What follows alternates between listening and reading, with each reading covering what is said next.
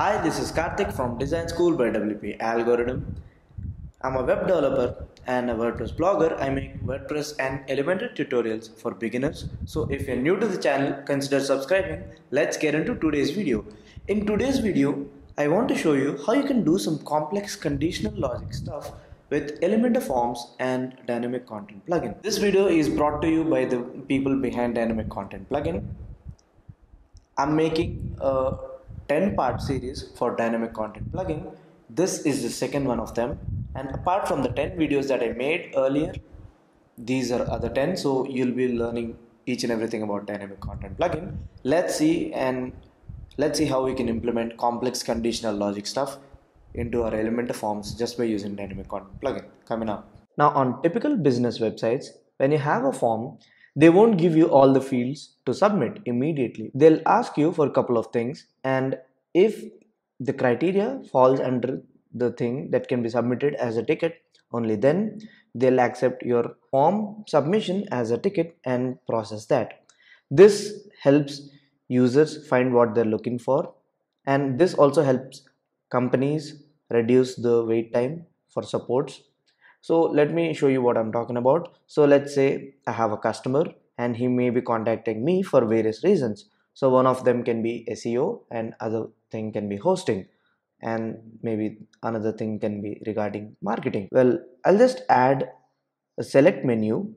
I'll click on add field, click select from the drop down, and the label will be menu. So based on what he picks here, so I have different options.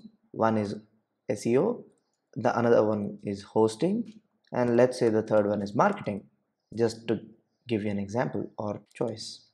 Let's call it choice, menu or choice, doesn't matter. I'll also change the ID to choice. Now when he picks SEO, I'll just show him a template so that if he wants to pick from, or he can actually read about SEO from most of the resources on my site before submitting a ticket. So I'll just click HTML from here. You might be wondering, how will HTML help? I'll show you that in a bit. So I'll pick HTML. I'll say resources. Actually, that's not visible. And when you hover over this, there's a dynamic tag for HTML. So you just click on that, scroll down, under dynamic content, you just click on template. Now, like I told you, if he picks on SEO, I just want to show him some of the pre-built resources or useful resources so that he can actually view the resource himself and solve his problem before contacting support. So I'll just click on template, and here I'll just enter space. It will show all the templates, and I just created a template for maybe hosting links or something like that. So I'll just click on that, and if he picks SEO, this template will be shown to him, and if he picks anything else, will redirect him to something else. So I'll just click on resources again. Under condition, I'll just change it to show if. I'll just toggle this on and off once.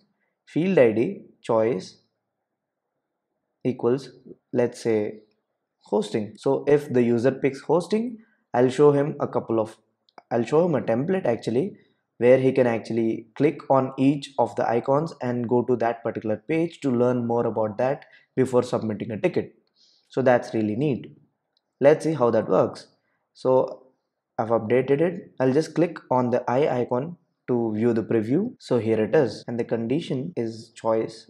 I'll update it. Now let me fill in my name, email, and when I pick hosting, you can see that template is shown. This is a very cool way to eliminate unnecessary requests. If the resource is already present in your documentation site, maybe you can link it up in this HTML template. So that's one way to do it.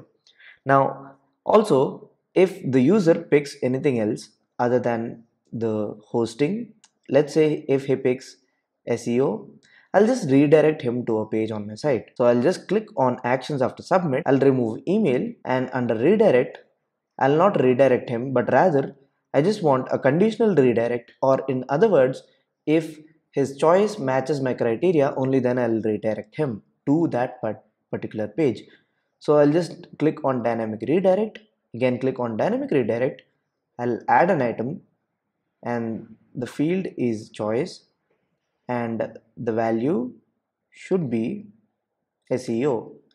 So I'll just redirect him to a page on my site if he picks SEO and clicks on submit. Otherwise, I won't redirect him. Or maybe I can redirect him to my home page. Let's do that. So if choice is valued, which means if he picks anything else, and this works based on top down approach. So it'll look for the first condition. If that matches the user criteria, it will redirect him to that page.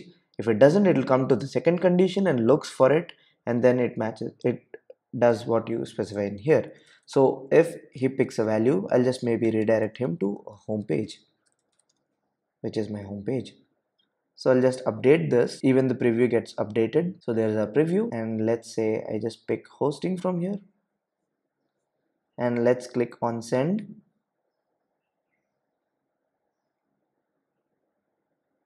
And you can see that it actually redirected me to my home page. Let's go back again. Let's fill the details, and let's leave SEO as is, and let's click on send and watch what happens. Now it actually redirected me to another page. So based on the values in my select menu or in my choice drop down, I'm actually redirecting him to different pages. So let's say if he's looking for help on hosting, I can redirect him to hosting. Or if he's looking for pre-sales questions, I can redirect him to a pre-sales page with a live chatbot option. So that's really powerful, and you can do all this with dynamic plugin and with the dynamic redirect. Isn't it cool? And it also works with standard redirect. So if none of the conditions match, you can also have a normal redirect. So even this will work, but dynamic redirect, again, based on the values that he picks, you can redirect him to anything. So if I pick hosting, I'm actually showing the template. If I'm picking something else, I want to redirect him. But before redirecting him, I also want to show a couple of complex logic. So let's say if the choice is SEO or other. So if he doesn't have his issue listed out in the drop down menu, he can pick other. And once he picks other, I'll show him an acceptance field where he has to click that field to tell us that he has tried everything else and it still didn't work out. So I'll have an acceptance field and search for acceptance field, and label is not mandatory. So I'll just type I have tried everything above. He has to check this box. I'll give it an ID of accept. We can actually remove the label. The label is not required. He just needs to click this, and I'll only show this if the field ID choice is equals to other. Now once he picks this, once he checks this box, again I want to finally let him describe his issue. So I'll add a new field. This time it will be a text area, and I'll call it describe your issue. Let's give it an ID of issue. Now the condition will be show if, toggle this on and off once, if the accept field is checked. Sorry, I accidentally pressed that. So if the accept field is pressed, that means if the accept field is checked, click on the operator. I have to scroll down, click on is checked. So if the accept field is checked, only then I'll show the value is not necessary, because is checked is self-sufficient. He checks this box, you get this describe your issue comment box, else he won't get it. Let's see that in action. I'll update this. I'll click on preview. Now for SEO, I don't see anything. Let's say he picks other. He gets the checkbox. He clicks on the checkbox. Again, he gets to describe his issue. He removes the checkbox. He won't be able to describe his issue. So that's really neat. So this is a great way to filter everything that the user really needs. So if he needs hosting, you can give him a template showing important links to hosting. You can put any template in here, it doesn't matter. It can be any Elementor template. You can pick any of the templates that you have on your website. So that's really neat. And this is how you support complex logic and redirect users based on the choices that he picks, or show him contextual options based on the options that he's looking for on your site, all from within the same page by using dynamic content plugin and Elementor Pro form. Hopefully you understood how to do complex conditional logic without you having to write any complex code. You just have to mix and match the conditional logic with the dynamic redirect, and also use various conditions and visibility conditions. That's how you can achieve pretty complex stuff. This is highly helpful to reduce users support requests and also provide users with the information that he really needs. That's it.